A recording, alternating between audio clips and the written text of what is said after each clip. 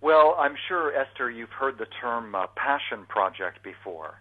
I'd heard the term, but I never dreamed I'd be part of one. But this is the first thing I've ever done in my life that I was just compelled to do.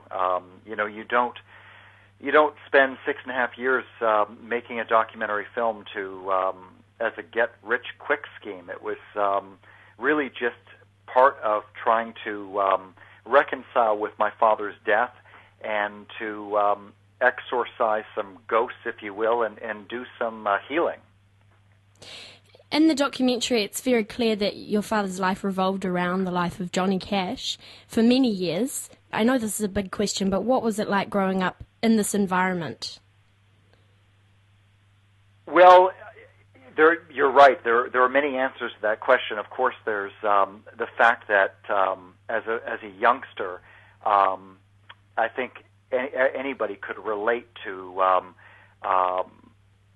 situations where one or the other parent is away a lot for work and learn to kind of resent the person or the job that takes your parent away. And in this case, it was Johnny Cash. So when I was very young, I certainly probably resented Cash for that, and I later came to love the man because he was very kind to me and generous and good with children and let us eat lots of candy.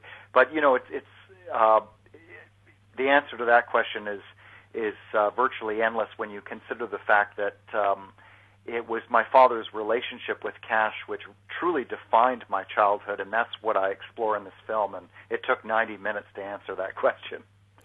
You cover a lot of content in the documentary, part of your relationship with your father, but also the relationship between your father and Johnny Cash. And you also say in the documentary that your father was more of a manager than a parent to you.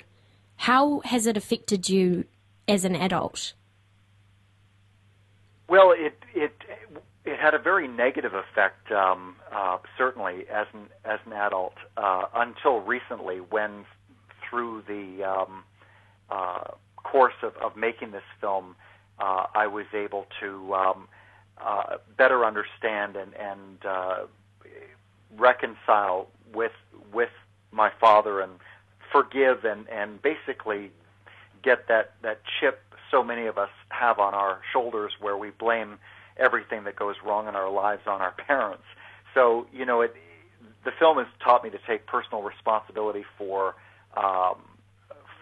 my life. But before that, I certainly had great difficulty, not unlike most other kids who perhaps you knew who had parents who were in the military, and they were always complaining that their father or mother were very strict. And I must quickly add that there's nothing special about my childhood. I simply have I'm blessed to be able to tell a universal story about fathers and sons because Johnny Cash happens to star in my story. And your father kept an audio diary for many years. How long did he keep it for? My father began recording an audio diary the year I was born, which was 1965, and continued that practice until shortly before he died. And he also recorded many of his phone calls with Johnny over the years. And this is what truly makes this film unusual by any standard in the genre, in that it's driven almost entirely by Johnny and Saul's own voices. And these recordings were fascinating because they were eyewitness and contemporaneous, and they were so candid. Neither man ever expected their voice ever to be heard by a third party. So we learned things for the first time about Johnny Cash in the 1960s that we've never known before, and more importantly to me, I learned who my father was as a man, rather than this two-dimensional projection of a parent that most us kids, know about our parents. So it was really a remarkable experience. It seems like, Jonathan, you've almost completed the documentary. It's like he started it and you've put it into a film. Is that sort of a conscious thing for you? Well, that's a very interesting way of putting it. I've now been to more than 10 countries and more than 24 film festivals since June, and there have been those people who I suppose are, very positive people who believe that everything happens for a reason, which is fine, and they come up and they're convinced that my father left all of this material for me to find, to somehow mend fences or perhaps to tell his story. I don't necessarily believe that that was true. In fact, I could tell you that if he knew I had touched his stuff, he would kill me. But your point is a very good one. He did go to all this trouble to keep these records, and because of fate and circumstances, or whatever you wish to call it, I had the need to get to know him, and the medium I chose to do it was film, and in that respect, yes, I finished what he started. Mm. A quote from the film is, "Managers don't quit superstars, they get fired," which was proved wrong by your father.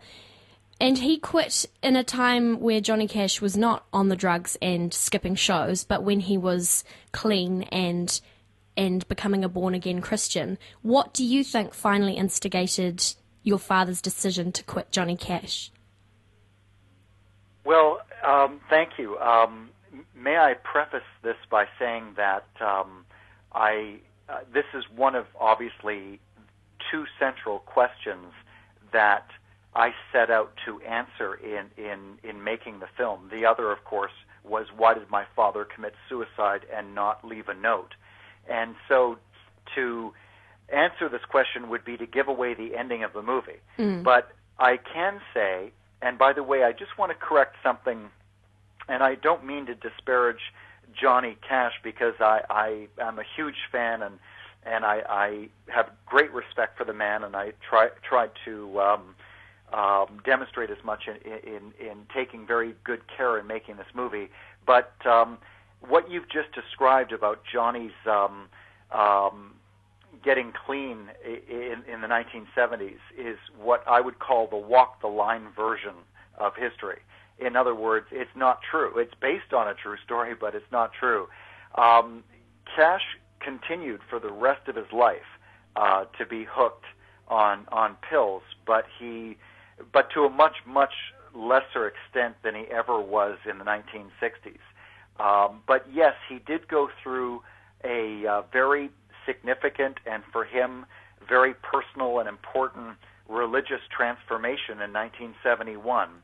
And unfortunately, it was something that put him and my father in direct conflict, because my father's job was to help Johnny make greater strides in his career and more money and reach the next level.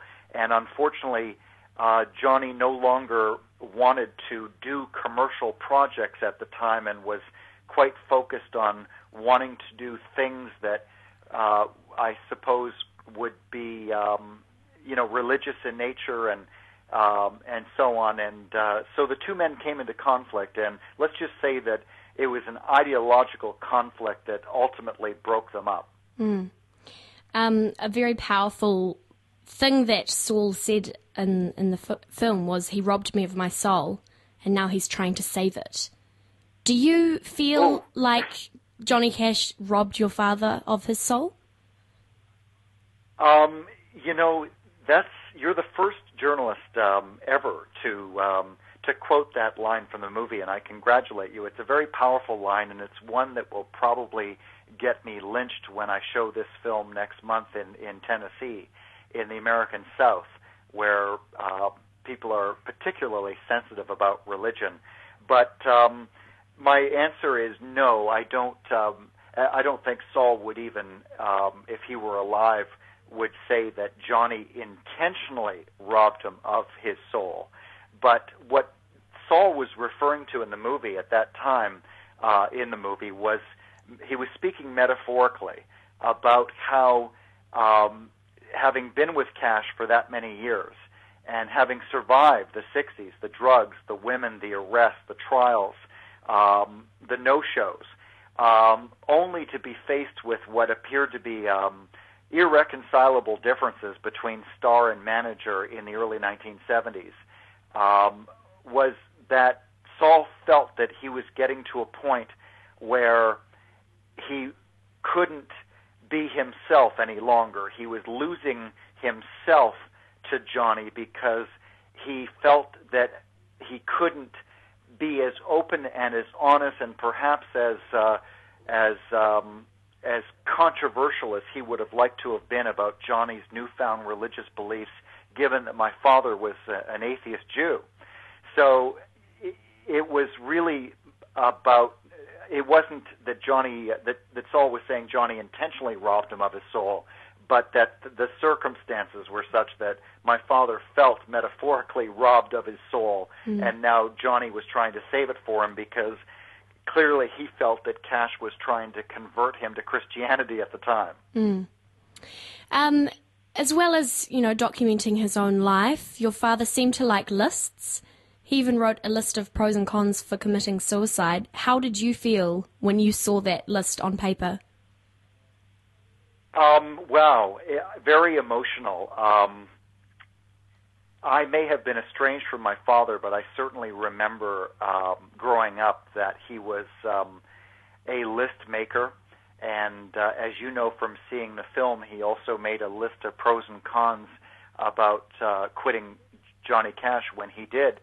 But particularly what he had to say about his children in this suicide pros and cons list was what affected me the most. And as you recall, he put my brother and I in the pro column, which was surprising until you read what he wrote, which was détente with boys instead of total alienation. So my father felt that even though we weren't close, it was like détente, which is that word they use when, two countries decide to stop being at war for a little while, and they call it détente. It's not even peace. And that's what he considered a pro, that he had achieved that much before ending his life, which is very sad when you think about it. Very sad indeed. Your father described you as strong-willed and outspoken, and as you've just said, he would have been mortified to know that you've listened to his diaries. But if he was alive today, what would he say about the film you've made? Wow. Of course, that's a hypothetical question, and one that I have obviously considered myself a number of times.